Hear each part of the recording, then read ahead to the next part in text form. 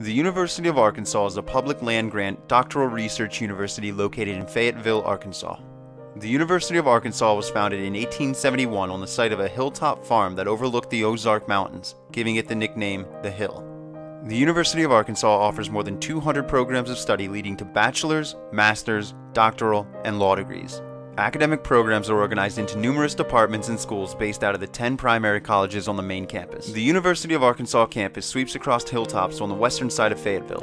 Among the 378 buildings on the campus, 11 buildings have been added to the National Register of Historic Places. The names of University of Arkansas students, starting with the first senior class of 1876, are carved into the concrete walkways and sidewalks on campus.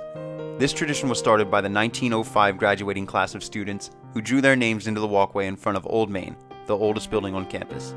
There are over 350 registered student organizations on campus, including special interest, religious, international and cultural organizations, honorary and professional service groups, and more. The University of Arkansas Press is known for publishing works on local and Southern history, as well as its strong poetry series, including books of poetry by former President Jimmy Carter and the former National Poet Laureate Billy Collins.